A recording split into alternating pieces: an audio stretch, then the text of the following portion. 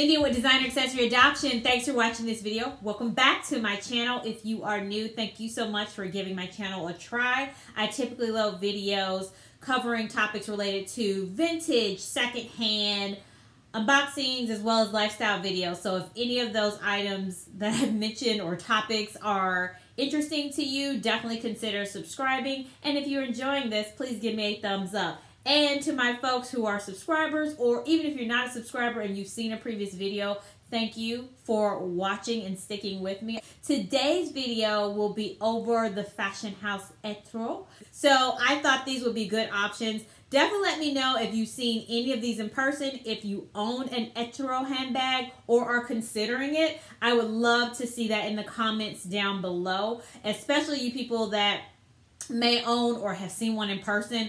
I have never seen an Etro handbag in person, so I'm going off of photos. They look beautiful. They're standout statement pieces, and they look like they're great quality, but you know, until you see it in person, you don't know. So definitely let me know if you have. All right, so we're going to go down the list, and I have 7 picks that I would purchase from this fashion house. I think they're cool. I think they're statement pieces, and I think they're great items that can stick around for a while and definitely allow you to highlight your personality or let that bag be kind of the statement piece of your outfit. All right, so let's go ahead and get into it. A little bit of history about Etro before we go head on, and that's going to be just to help a few folks out. I love hearing about fashion history, so I'm hoping you do too. And they were founded in 1968. They are an Italian brand and they were they are an Italian family-owned company. I think they're still family-owned if I remember correctly. Correct me down below if that's not right. But it was started by Girolamo, hopefully I have said that name correctly, Etro. And when I looked it up on Wikipedia, I want to say I did see it said like key members, and they had 4 members, and they had key members of the company, and they listed 4 people, and all of their last names were Etro. So I'm assuming that they are still owned by their family owned, which is pretty cool if that's the case. Also, the fashion house is very well known for their Paisley pattern. I seem to gravitate towards Paisley. I really like it. I think it's one of those classic patterns that never really goes out of style. And so that pattern was actually first produced by the fashion house in the 1980s. I think it was 1981. So they were well known and still use that classic Paisley pattern. And you can see it all over their clothing as well as on their handbags today, actually. All right, so let's get into it. The first one is going to be, out of my picks, is going to be the embroidered jewel rainbow shoulder bag. And I'll throw up a photo. This one is a beautiful piece. It's a perfect standout piece. I'm not in love with the fact that the strap cannot be removed. I feel like the strap is more on the casual side, which that's okay, but I feel like, I don't know, I have a thing for removable straps. So I wish the strap was removable. And actually, I would possibly consider taking the strap off since I have a lot of other straps and it has the rings on the side. So that is an option where you can cut that strap off and basically kind of tailor it so that way you can reattach it, and then also switch out your other straps for this one too. But I think this is a great, perfect standout piece. It's a top flap closure, and it is organized on the inside because it does have segments. So it looks like a great option. Beautiful bag, perfect standout piece where people would be asking you kind of, what is that handbag? Where did you get it from? So I think this is a great option. Let me know your thoughts. Next up is going to be the geometric leather print bag. All right, so this really cool piece, as you can see from the photo, is just, you know, it's a statement bag all on its own. I like that there are neutral colors that have been used, so that way you can mix and match this with some solid colors and just let this bag shine. I love the unique print and pattern. I think it's a perfect piece that will definitely turn heads every time you pull it out. And I think definitely you have to be kind of careful with patterns. Maybe certain patterns will work with it, but this is definitely a person who wears a lot of neutrals as well as a lot of solids. I think you could definitely find this one rotating through your wardrobe. They have a couple of styles of this one, so this is the larger size.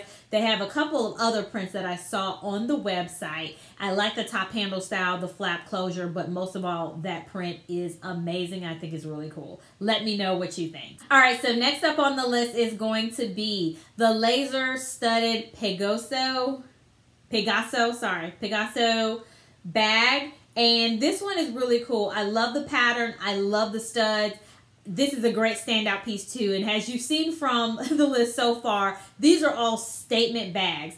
I also find that the shape is very classic of the ones that I'm picking. So I feel like they don't seem trendy because they're just kind of all on their own with a unique design. So they're perfect. And as long as you love that design, you can carry this year after year after year. This one's going to be the same as that rainbow bag that I talked about initially, where the straps cannot be removed. So I don't love the straps, but I do really love the handbag shape. It's really cool. Saddle bag. You can't go wrong with that. Let me know your thoughts. All right, so next up, which this one's going to be number 4 on the list, and this is the Pegaso, hopefully I'm saying that correctly, Paisley crossbody. And if you go to the Etro website, which I will link down below, and also we'll have links to each of these bags that I'm talking about, they have multiple sizes of this one. So I love that they are using the Paisley print. They're using their logo, which is basically the flying horse. And then they're also, so they're mixing in that vintage vibe, which it looks kind of classic, vintage, yet fresh and new all at the same time. So I really love how they added that pattern and kept that historic piece in there, but made it relevant to today's times and style. So I do really like this one. I think it's a cool piece. They do have it in solid leather is what I was about to say, but they have it in a full leather bag as well. And definitely credit to and shout out to Melissa Soldera. I'm sure you have seen her channel before, and she actually has one of these in the lighter color, I believe it is, or it's the one with the top handle. I can't remember exactly, but she did mention she had this and she showed it, and that's also what reminded me, yeah, you looked at Etro earlier this year. So that's what inspired me also to do this video, because I wanted to share more from the fashion house, because I feel like nobody's talking about this fashion house. And, you know, everybody doesn't want the same handbags from the same people, and you want to kind of mix and match it up a little bit. So this is a great way to do it. Perfect segue into, we're pretty much midway through this video. So I did want to definitely make sure that I'm thanking you. If you're watching at this point, thank you so much for sticking around. And you obviously have liked something. You're enjoying the content at least, or something. Maybe my backdrop, maybe my voice, I don't know. But whatever it is, definitely please give me a thumbs up. And I encourage you to definitely subscribe. I load videos every Wednesday at 8 p.m. as well as every other Saturday at 8 a.m. So definitely come on over and join the designer accessory adoption team. And commercial has stopped. All right, so let's move on. Last 2 on the list. So I guess we could say we were more than halfway through. I was more than halfway through the video, but whatever. So next up is going to be the graphic print crossbody bag. All right, so this one is a standout piece. It definitely screams summer, but I think I would probably try to be bold enough to carry this year round. I love all of the colors. It's a fun, vibrant statement piece bag. It kind of reminds me of, and I don't even remember the pattern, but Tory Burch does something like this in the summertime, I want to say it is. And I've liked it. I've never bought it, but I've definitely been attracted to it. Same thing here. It's the perfect, you know, boxy structure, top flap bag, but it has that beautiful pattern, that beautiful print. Definitely will steal the show and turn heads. So this is a great one to pick from too. And I really like the pattern on this one. So I really like, yeah, I already said really like probably about 15 times. So what... I will move on, but I think this is a great option, great statement piece to carry as well from the fashion house. And last up is going to be the Dreamcatcher suede. I thought that said stud. I can't read my own handwriting. So this was going to be the Dreamcatcher. And when I looked at this bag, it does remind you of, and there's several from the fashion house that they actually have on their website that kind of give you that Native American, maybe Aztec vibe to it. Is really cool, and I really like it, and I think they did it well. And so this is one of those, and it reminds me, when you see the name of it, you think, oh yeah, I feel like it definitely does look like a dream catcher and reminds you of those dream catcher. I remember I had some dream catcher earrings when I was like in elementary school, I think it was.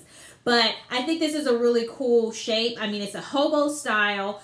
I'm not necessarily a full fan of suede, but I think they do it very well with this style bag. And I like the tassels on it. I think it's unique enough to where it still will remain a kind of classic type of style that you can continue to wear throughout your life. And also it's perfect enough where it's muted. It's not, you know, very vibrant. It doesn't scream, doesn't have a lot of patterns, but at the same time, there's something that draws your eyes to it because it's a unique shape and a unique style, and the embellishments on it are pretty cool too.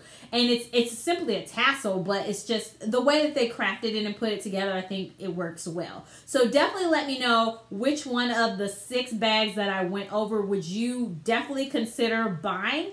And I would love to see your thoughts down below. Also, quick reminder, if you have seen these bags in person, or Etro period, if you've seen them in person and been able to kind of feel the craftsmanship and see what they look like, definitely please let me know and throw those in the comments below. I would love to see your thoughts. Like I mentioned earlier, I have not seen these in person, but the photos of these bags look amazing. And unfortunately on some of them, you can't see the interior of some of them because some of these websites just don't do a great job, Etro included. They don't do a great job of showing you the full aspect of the bag, which is the interior, the bottom, all sides.